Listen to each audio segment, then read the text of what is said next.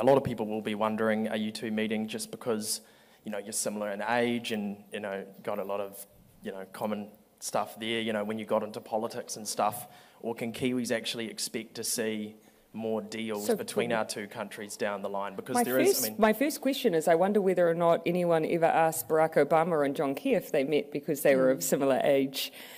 We, of course, have a higher proportion of men in politics. It's reality. Because two women meet, it's not simply because of their gender.